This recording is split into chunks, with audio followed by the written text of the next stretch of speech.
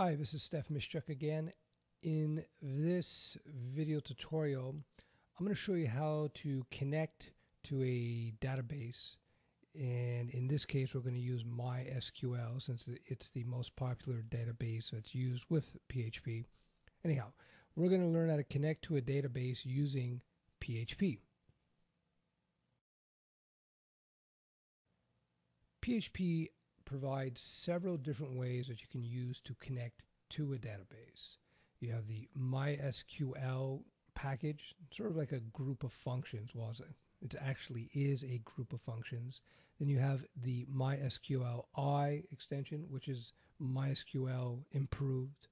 And then you have PHP PDO and and PairDB.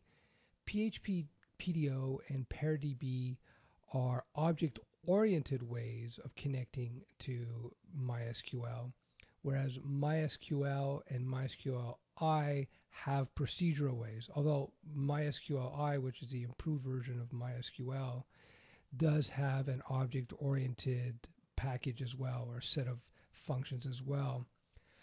In this video tutorial, my goal is to get you up and running with regards to connecting to MySQL with PHP. So I'm going to use the MySQL method, the first method, and this is the first set of functions that did come with PHP in terms of being able to connect with MySQL. The reason I'm going to use this package or these set of functions is because, well, number one, you're going to be sure that with any host that you happen to be hosting with will allow you to use MySQL. That will be enabled. Whereas MySQLi and the other ones, you're never too sure. So this is guaranteed you're going to have access to this, or just about.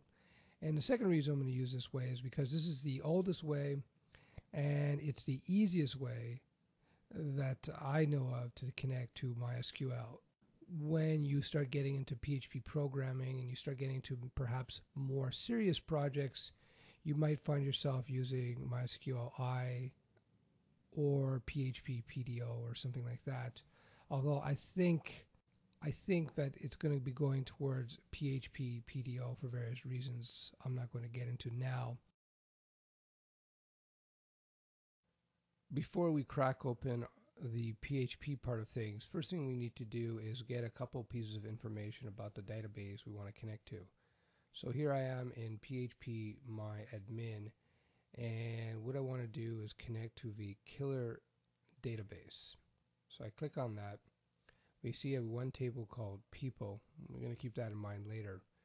And we know we're inside a killer database, of course, because the breadcrumbs trail tells us so right here. So what we want to do is we want to go into privileges. We want to see what users have access to this database. As we can see here, we only have one user, and this user is called root, and they have access to the database. We know that because under grant says yes. We know it can do everything because it says all privileges. Let me back up and explain one thing about privileges and users. When you set up a new database in MySQL, so we have killer over here now, but you see, as you can see, we have others here. I set up WordPress and so on. So when you do set up a new database, you can specify, you can create new users. So I could create a new user, and I could say, okay, this user has access to this particular database here, and this user can do X, Y, and Z. So I haven't gone into this before because for the purposes of our testing, I just use this default master user called root. So here's something new about MySQL. When you set up a new MySQL system, there's a super user called root that can do just about anything. Actually, they can do anything.